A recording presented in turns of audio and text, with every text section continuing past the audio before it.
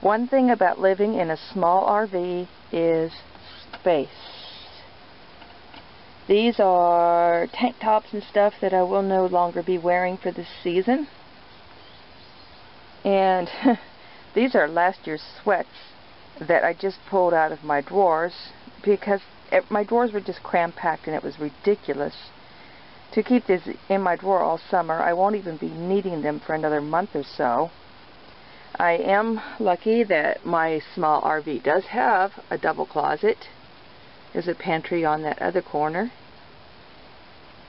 And I have 2 good-sized wardrobe drawers,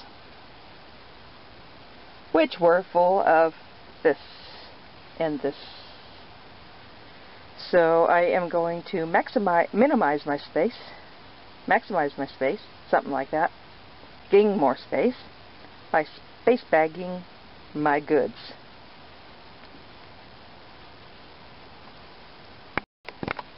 Well, I can't find my cell phone.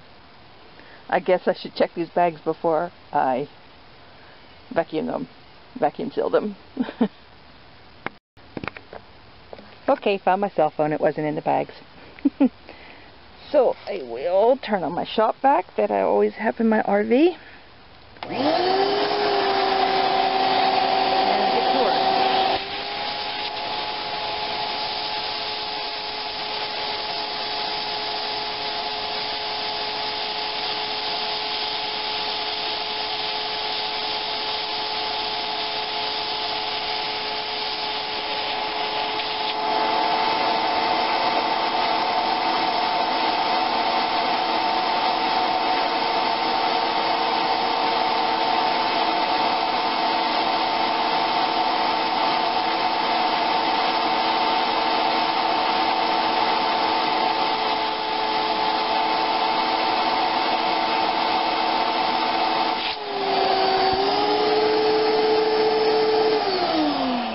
And there you have it.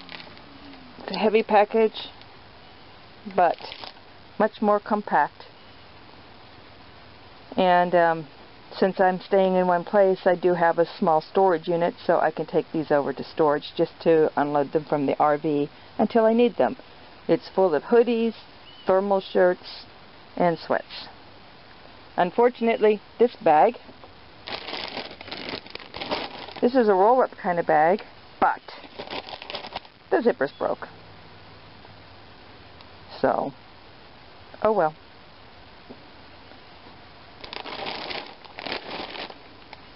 So this is what you do when you live in a small RV and you need more space.